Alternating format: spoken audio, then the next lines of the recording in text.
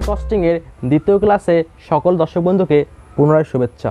তো আমরা প্রথম ক্লাসটিতে এই অধ্যায়ের যাবতীয় বেসিক নিয়ে আলোচনা করেছিলাম এবং আমি ট্রাই করেছি তোমাদের সামনে এই অধ্যায়ের যাবতীয় বেসিক কনসেপ্টটি ক্লিয়ার করার। এই জন্য ওই ক্লাসটির ডিউরেশনটা অনেক বড় হয়ে গিয়েছিল। তারপর আমার ওখানে থেকে অনেক বিষয়কে স্কিপ করতে হয়েছে, আমি অনেক বিষয়গুলিকে বলতে পারিনি সময়ের স্বল্পতার কারণে। তো বন্ধুরা, যদি আমাদের ওই ক্লাসটিকেও না দেখো তবে অবশ্যই আমাদের ডেসক্রিপশন থেকে সেই প্রথম ক্লাসটির লিঙ্কটি সংগ্রহ করে অবশ্যই ক্লাসটি দেখে আসো। আর তোমার মূল্যবান মতামতটি কমেন্টের মাধ্যমে জানাও। যদি তোমার মনে হয় যে বেসিকের উপর আমাদের আরও কাজ করা উচিত তবে তোমরা অবশ্যই আমাদেরকে সেটি জানাও, তাহলে আমি তোমাদের সামনে নেক্সটে প্রতিটি অধ্যায়ের বেসিক নিয়ে আরও আলোচনা করব। তো আজকে আমাদের এই ক্লাসে একটি ম্যাথের সমাধান করব। এই ম্যাথটি ম্যানেজমেন্ট ডিপার্টমেন্টে 2018 সালের পরীক্ষায় এসেছিল। এখানে প্রথমে বলা আছে যে 100 কেজি ম্যাটেরিয়ালস ফর প্রোডাক্ট, এটা মূলত ফিনিশড প্রোডাক্ট 70 কেজি, অর্থাৎ 100 কেজি কাঁচামাল লাগবে 70 কেজি পণ্য তৈরি করতে। এরপরে বলা আছে দ্য প্রাইস 10 টাকা। এবারে দেওয়া আছে অ্যাকচুয়াল ডাটা। তো বন্ধুরা দেখো, আমি বলেছিলাম যে এই ক্ষেত্রে মূলত এই অধ্যায়ের ক্ষেত্রে দুটি তথ্য দেয়া থাকে। একটি হচ্ছে স্ট্যান্ডার্ড বা এক্সপেক্টেড, মানে একটি প্রতিষ্ঠান যা আগে থেকেই ভেবে নেয় যে এই পণ্য তৈরি করতে তার কত টাকা খরচ বা হবে, সেটা হচ্ছে স্ট্যান্ডার্ড বা এক্সপেক্টেড। আর একটি হচ্ছে ওই পণ্য তৈরি করতে বাস্তবে তার যতটা খরচ হয়, তার নাম হচ্ছে অ্যাকচুয়াল ডাটা। তো বন্ধুরা, এখানে এই তিনটি হচ্ছে অ্যাকচুয়াল তথ্য। যদি এই তিনটি অ্যাকচুয়াল হয় তবে কিন্তু এই দুটি অবশ্যই স্ট্যান্ডার্ড বা এক্সপেক্টেড। এখানে প্রথমে লেখা আছে আউটপুট 1,05,000 কেজি, অর্থাৎ সে 1,05,000 কেজি পণ্য তৈরি করেছে। এর আছে ম্যাটেরিয়াল 1,40,000 কেজি, অর্থাৎ তার 1,40,000 কেজি কাঁচামালের প্রয়োজন হয়েছে। এরপর বলা আছে কস্ট, অর্থাৎ তার 12,60,000 টাকা খরচ হয়েছে এই আউটপুটটি তৈরি করতে। এরপরে দেওয়া আছে ক্যালকুলেট বা রিকোয়ারমেন্ট। প্রথমে দেওয়া আছে এমসিভি, অর্থাৎ ম্যাটেরিয়াল কস্ট ভেরিয়েন্স। এরপরে দেওয়া আছে এমপিভি, ম্যাটেরিয়াল প্রাইস ভেরিয়েন্স। এরপরে দেওয়া আছে এমইউভি, ম্যাটেরিয়াল ইউজেস ভেরিয়েন্স।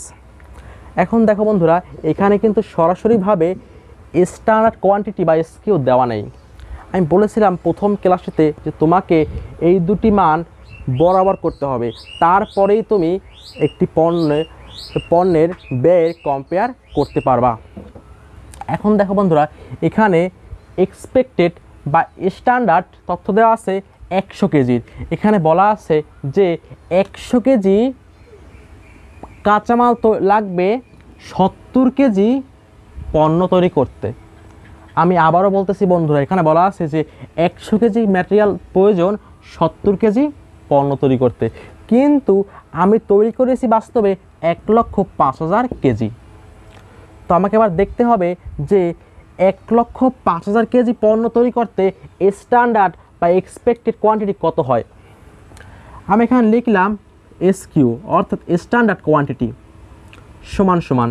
এখন দেখো বন্ধুরা, যদি 70 কেজি পণ্য তৈরি করতে কাঁচামাল লাগে 100 কেজি, অতএব 1 কেজি পণ্য তৈরি করতে কাঁচামাল প্রয়োজন 100/70, অতএব এখানে আমি পণ্য তৈরি করেছি 1,05,000 কেজি।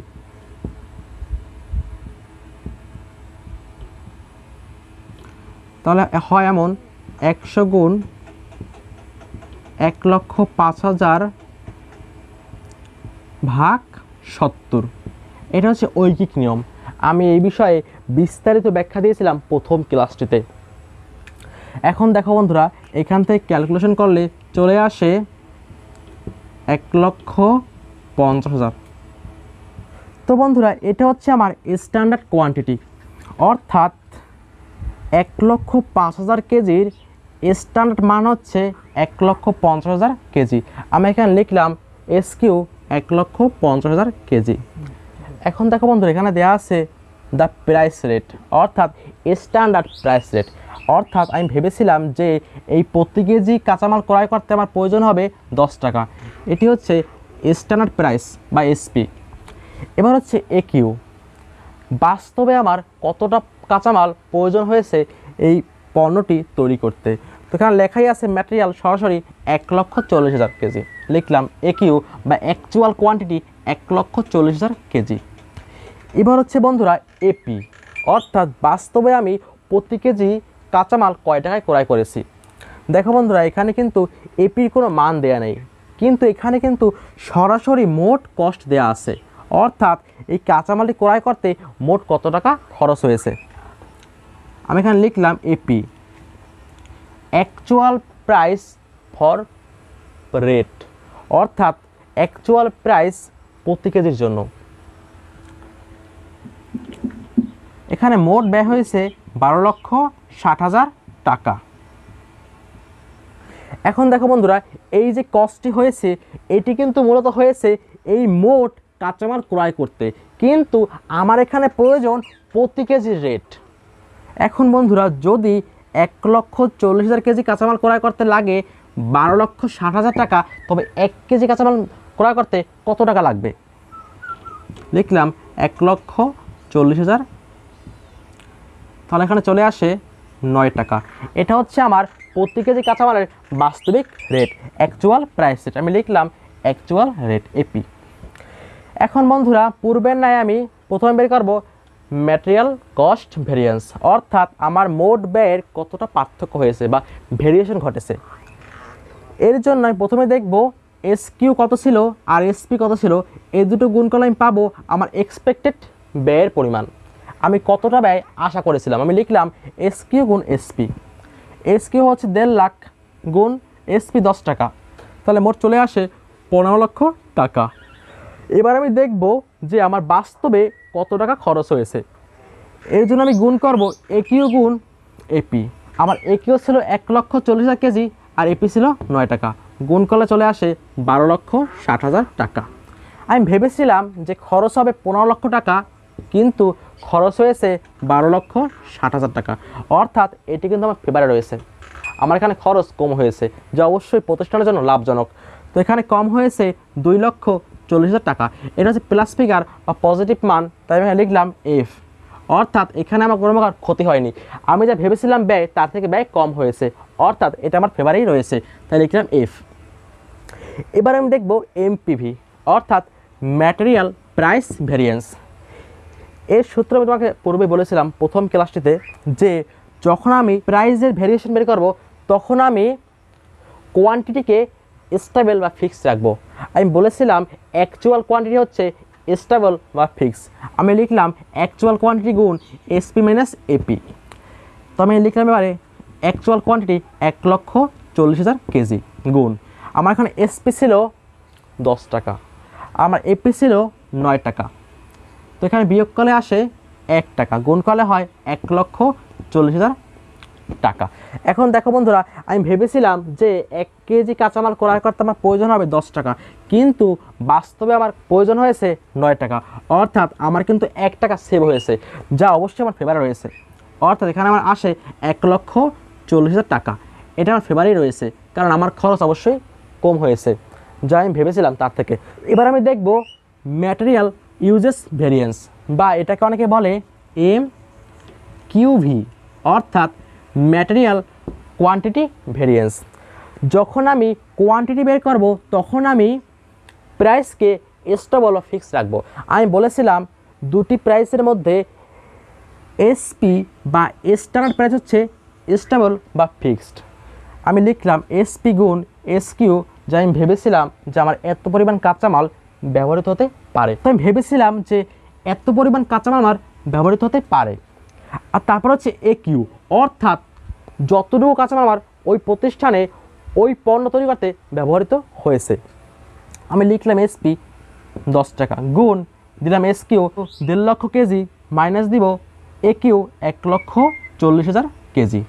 এখন দেখো বন্ধুরা, ভেবেছিলাম যে আমার এই পণ্যগুলা তৈরি করতে হয়তোবা স্ট্যান্ডার্ড মান বা এক্সপেক্টেড মান হবে 1,50,000 কেজি, কিন্তু বাস্তবে অ্যাকচুয়ালি আমার এই পণ্যগুলি তৈরি করতে লেগেছে মাত্র 1,40,000 কেজি।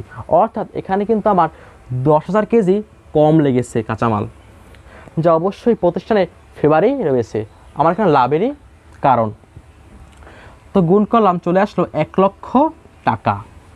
তো বন্ধুরা, এটি কিন্তু যেহেতু আমার এখানে পজিটিভ ফিগার চলে আসছে আর প্রতিষ্ঠানের পক্ষেই রয়েছে, ফেভারেই আছে, তাই এখানে লিখলাম এফ। এখন বন্ধুরা, আমি বলেছিলাম যে এই এমসিভি অর্থাৎ কস্ট ভেরিয়েন্স, এটি কিন্তু তৈরি হয় দুটি বিষয়ের উপর নির্ভর করে। একটি হচ্ছে প্রাইস, আরেকটি হচ্ছে কোয়ান্টিটি বা ইউজেস। এখন দেখো বন্ধুরা, এখানে আমার প্রাইস হচ্ছে 1,40,000 এফ আর কোয়ান্টিটি হচ্ছে 1,00,000 এফ, দুটোই আছে ফেভারে। এই দুটি যোগ করলে হয় 2,40,000 এফ, যা হয়েছে আমার ম্যাটেরিয়াল কস্ট ভেরিয়েন্সে। সুতরাং দেখো বন্ধুরা, এই দুটি যোগ করে কিন্তু আমার এই ফলটি চলে আসে। এটি হচ্ছে আমার চেক। তুমি চাইলে এখানে দেখাতে পারো করে যে এমপিভি প্লাস এমইউভি সমান এমসিভি, তাহলে কিন্তু এই টাকাটি হয় এই দুটি যোগ করার পরে। যদি তোমার এমপিভি আর এমইউভি যোগ করার পরে এমসিভি সমান টাকা হয়, তবে তুমি নিশ্চিত থাকো যে তোমার অঙ্কটি সঠিক। তো বন্ধুরা, এই ছিল আমাদের একটি বোর্ড কোশ্চেন সমাধান। আমি মনে করি তোমরা এটি অবশ্যই বুঝতে পেরেছো। তারপরেও যদি কোনো শিক্ষার্থীটি বুঝতে না পারো, তবে অবশ্যই আমাদেরকে কমেন্ট সেকশনে জানাতে পারো। নেক্সট ক্লাসে আমরা আরেকটি বোর্ড কোশ্চেন নিয়ে সমাধান করব। সেই ক্ষেত্রে আমরা 5টি রিকোয়ারমেন্ট নিয়েই কাজ করব।